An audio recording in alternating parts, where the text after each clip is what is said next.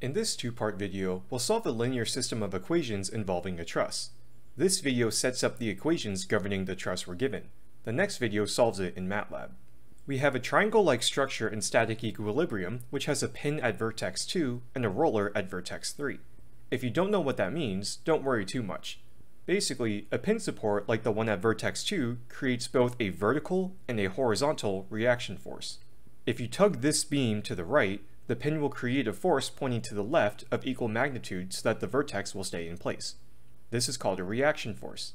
If you push up or down on the joint, the pin will also create a vertical reaction force to counter the force you apply, so once again, the joint does not move. The horizontal and vertical reaction forces are labeled H2 and V2 respectively. Node 3 is a roller, which can only create a vertical reaction force, V3. We externally apply a downwards 2000 Newton force to node 1. When the load is applied, it's dispersed throughout the three truss members, F1, F2, and F3. Some of the load is also shouldered by the three reaction forces, H2, V2, and V3. The gist of the problem is to solve for these six forces.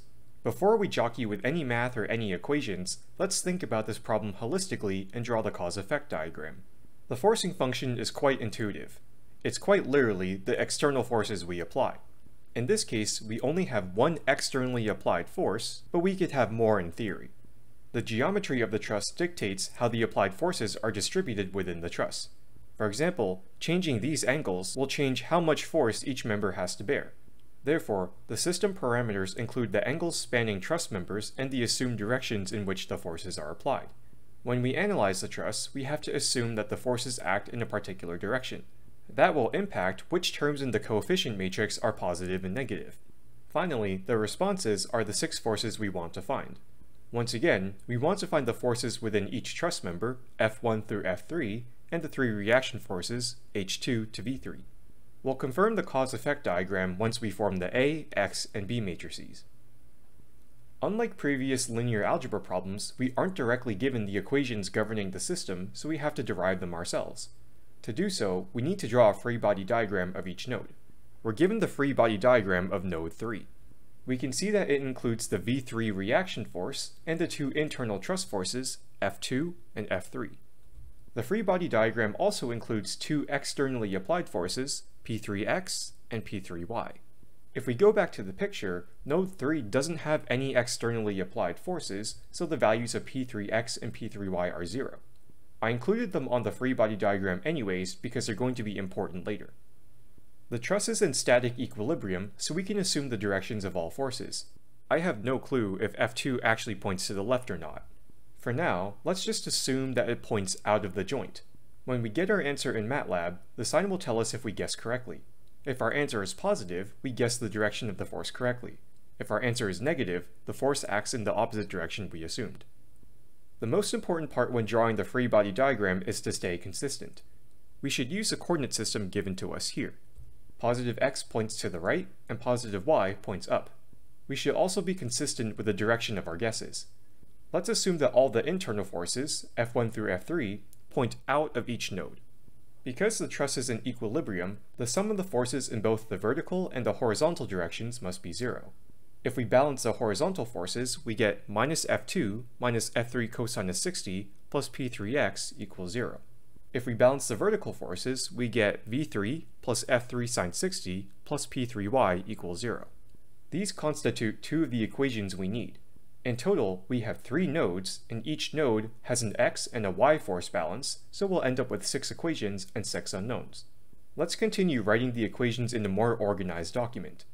Just as a warning, pay very close attention to your minus signs for the remainder of this video and the next one as well. I've taken the liberty of drawing the free body diagrams of the other nodes. Note that I'm staying consistent with my assumption that each internal force points out of the node. I can already tell from the node 1 free body diagram that this is actually an incorrect assumption.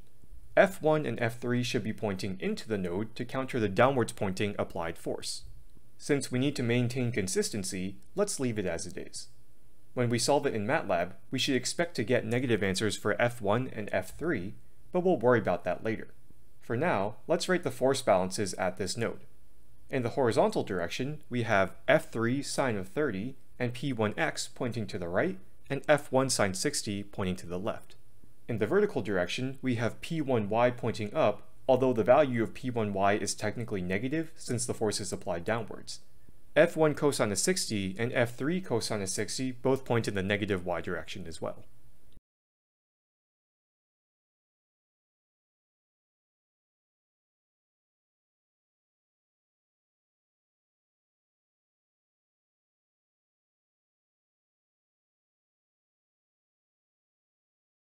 For node 2, we have F1 and F2 pointing out of the node, the two reaction forces, and the two externally applied forces, which are technically both 0. Either V2 or F1 actually points in the opposite direction since the y forces must sum to 0, but like I said, we can freely assume the directions without penalty because all the minus signs will eventually handle themselves once we're in MATLAB.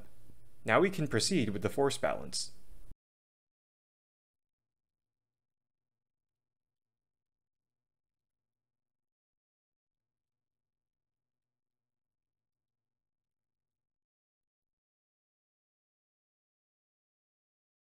I've compiled the equations for each node on this slide.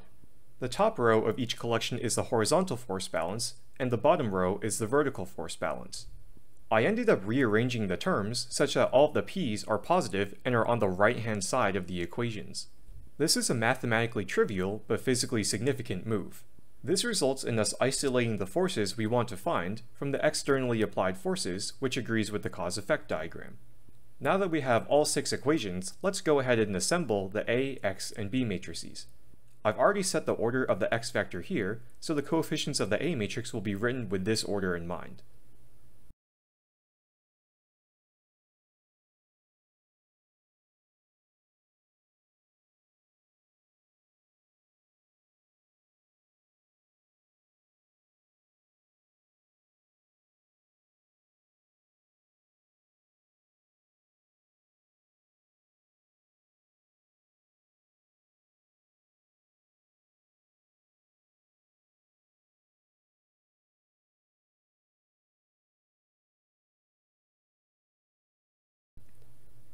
Pause the video here and compare your matrices to mine.